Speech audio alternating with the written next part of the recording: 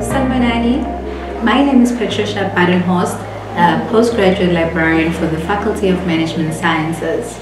Today I just want to give you a few tips on one of the AI tools you can use to read your articles easily.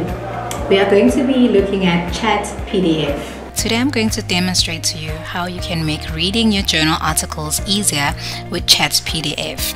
We often collect a lot of articles for our research and we don't have too much time to go through all of them.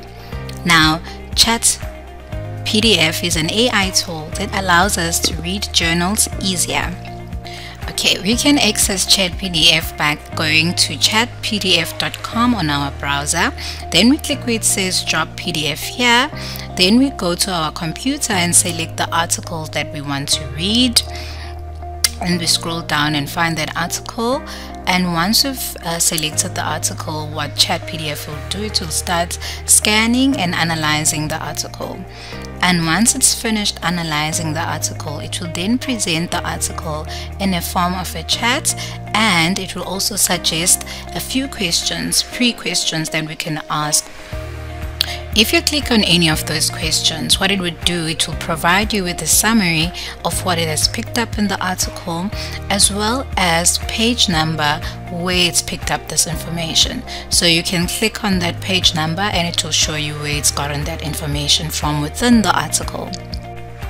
What is also interesting is that you are not just stuck with those questions that they provided for you. You can enter your own questions and then it will provide you with answers and also tell you where it got those answers and a brief summary of what the answer is. But you are able to then click on that page number and then do your own further readings. And if you want to then add a new article, you can then click where it says new chat and then go to your browser again, go to your desktop, select that particular article, and then you can do the same process of reading the article. So it makes things easier for you to interrogate the article, and also it saves you a bit of time rather than going through the whole article only to find that the article doesn't have the information that you require. Okay, what you need to note is that it only reads 2 articles per day. If you wanted to read more articles for you, unfortunately you then have to pay for a subscription, and you also need to sign in. You'll create an account and then you'll be able to have access to your other chats that you've done previously. Thanks for watching.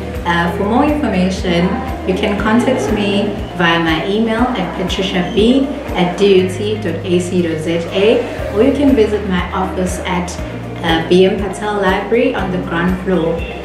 Please note that we only service the Masters and PhD students. However, for undergraduate students, there are subject librarians specifically dedicated for the management sciences.